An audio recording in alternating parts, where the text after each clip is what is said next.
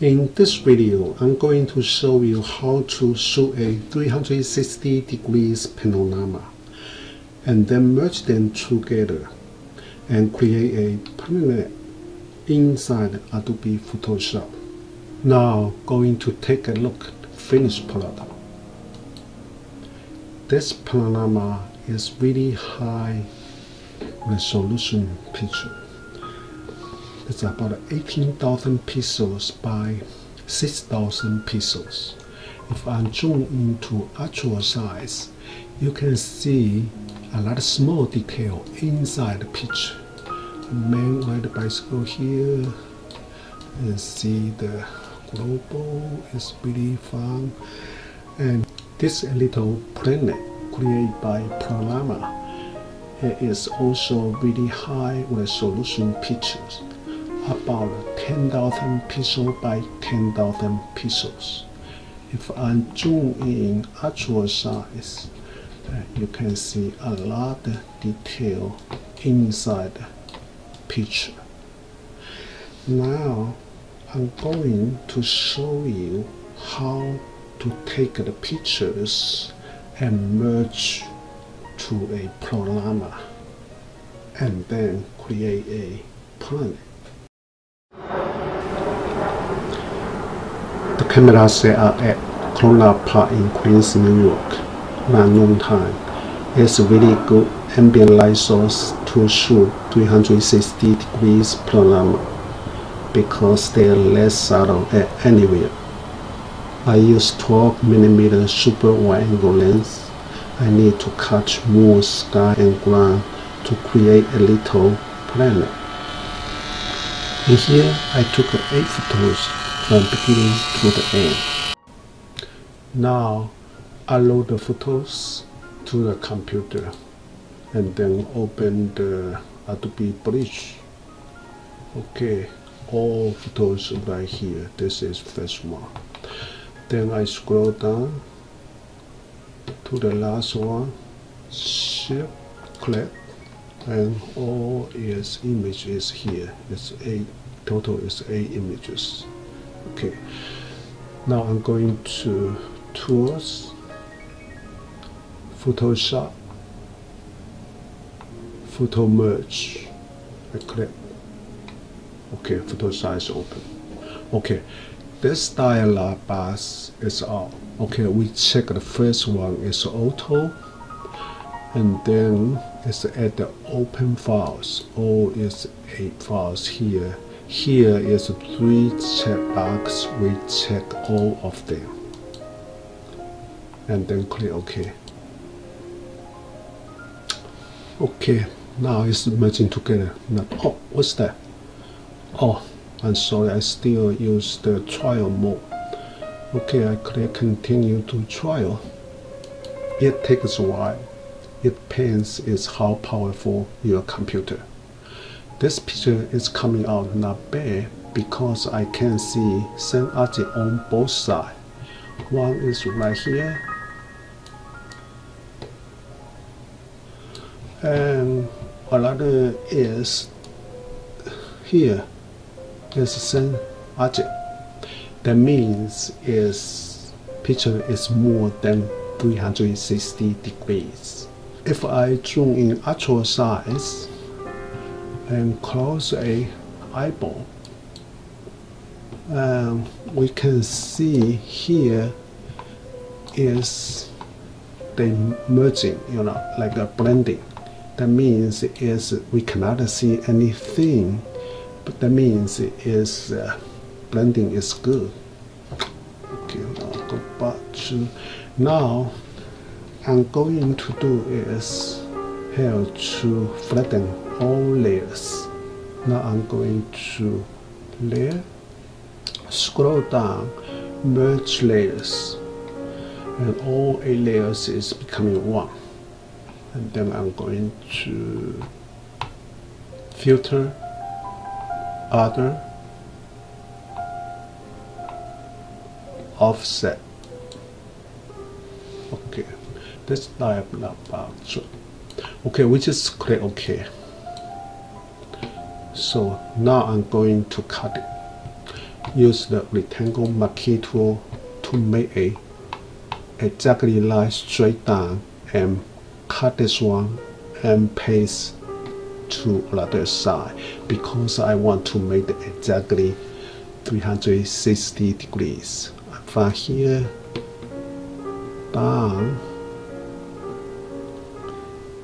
a little bit right here. The tray is there. Okay, good. Now I'm going to add cut and add again here and paste. Okay, and then use the move tool and to move.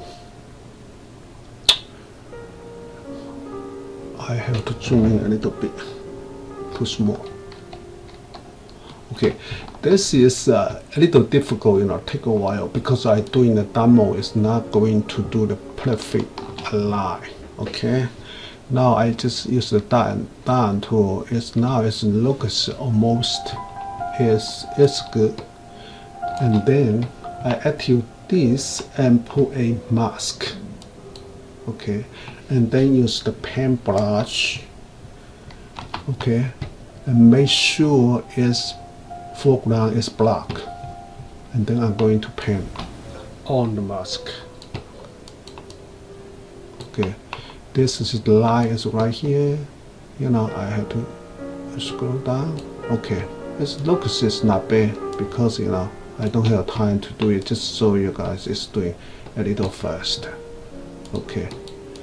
Oh, come on. Okay. Back. Okay. Now it looks not bad. And use the keyboard shortcut Control E and merge down 2 layers. Okay. Now let's go to Filter, Other, Offset again. Click OK. Okay, now we have to trim down both sides, the transparency. Okay, now I'm going to Image, Trim. Okay, and trim the transparency pixel. Click OK. Okay, they automatically trim down both sides. Now I use the crop tool to crop it.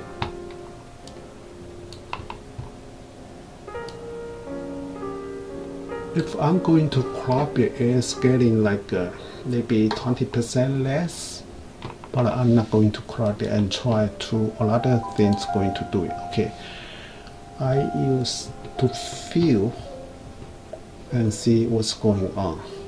Okay, and now I use the Magic Wand tool to and shift click, and shift click.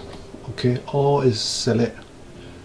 Go to select, modify, and expand. I need to expand maybe 15 pixels or 10 to 20 pixels. It depending is how big is image. I'm doing like 15 pixels, and then click OK. Now I'm going to image. No, it's not image. It could be like add fill. Okay, content will fill. Then click OK. Content wheel is doing a good job. Keyboard shortcut Control D to deselect selection line. Photo size is small enough. It's doing great job. Okay. Now, next things I'm going to do is how to make the image is becoming like a square. Okay. Now I'll go to image size. Okay. Coming out is like a 16,000 pixel. I'm going to change maybe 1,000 pixels. No, 10,000 pixels by 10,000. Okay, and then click OK. Okay, now it's becoming square, but its looks is terrible, but it's not yet. Now I'm going to add free transform. Okay, and right click free transform and rotate the 180 degrees upside down. Okay, and then enter. Okay, good. Now it's going to filter, distort, polar coordinate, and click in. Okay. Okay, now we just click OK. Wow, it's coming out. It's good. Now I would like to move the global up. It looks a little better, I think. Okay, now we use the free transform again and turn it.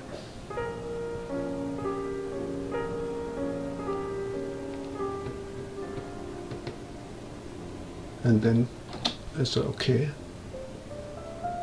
Now almost finished, but we have a little problem on background. You can see the chattable on background.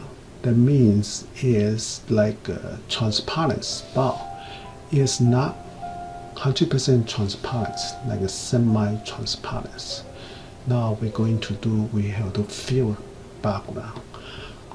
Okay, we put here, we to make another background layer, and then to click here, and we need a gradient. Okay, and slide down, we can change the color as gradient. They have many colors, but people have different tastes, and I just like this one. Click OK. Now everything is done. It's finished. I know this video takes a little longer. If you have time to watch, I can play a little deeper, and I change the background color to black and create more stacks. It looks like take from the space. I'm going to show you how to do it. Okay, now I'm going to use this one elliptical marquee tool to make a selection. Mostly I use the keyboard shortcut in this time. Okay, just release your finger from the mouse. Okay, the selection is there. Now use the keyboard shortcut Control J and make the other layer. Okay, I close the both layer. Now it's like a totally transparent. I use the Control and click here and make the other selection. Now I'm going to filter, distort, spatialize. Okay, and this dialog box coming out, we slide 100% and click OK. Okay, very good. Now it's coming out. It's like more global. You can see before like that, after like that. Okay. Now I'm going to Control D to deselect the selection, and then I have to make a rectangle, like a landscape mode. Okay. Now I'm going to use the keyboard shortcut Control O and C and campus size. Okay, now its current campus size is 33 inches by 33 inches. Now I'm going to change 60 inches and 40, like 4 by 6, and then click OK. Okay, now it's coming out. It's like that. Okay, now I'm going to Control T, like free transform, and then I make it smaller, something like that, and then move out to here to enter. Okay, and then I'm going to make the another layer right here. Now is the keyboard shortcut O backspace and fill the background. That's like black. Okay, and then I'm going to make the another layer on the top. Use the brush.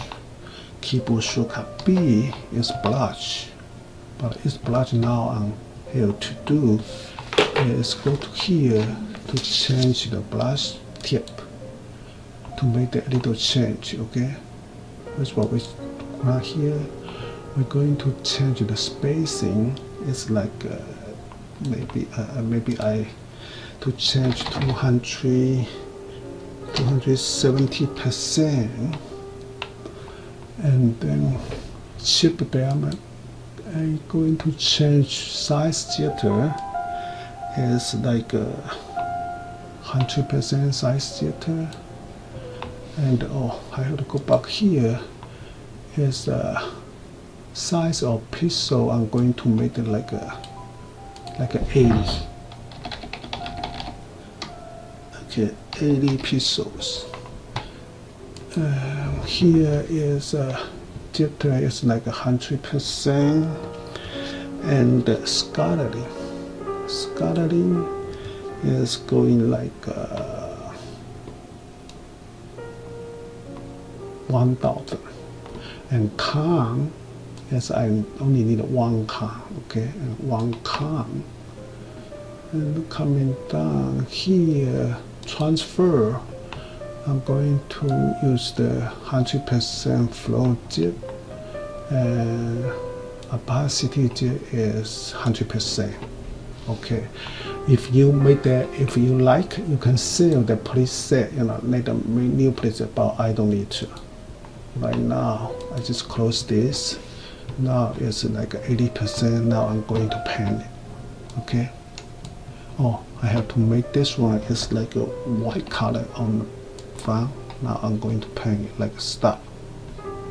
It's like because they like a little small and big. If you would like a little bigger, you can change the tip. A little bigger, like 150. Look, it's a little bigger. Smaller, bigger, you can change. Use the right bracket and left bracket to make the brush bigger and smaller. Now it looks as a lot of stuff is over there. Now I'm going to make another layer. I'm going to fill it with the color I put here and click, and use the keyboard shortcut. The color code in is CS6 like a gold color. Then press enter. Keyboard shortcut or backspace to fill the color. Press down the whole key, click on the mask to hide the layer. Now I'm going to take a brush and use the right bracket to make it a little bigger, and a little bigger, and make the click here, make one like a sun, and maybe another one here, and another one over there, just like that. Alright, thank you for watching. Bye bye.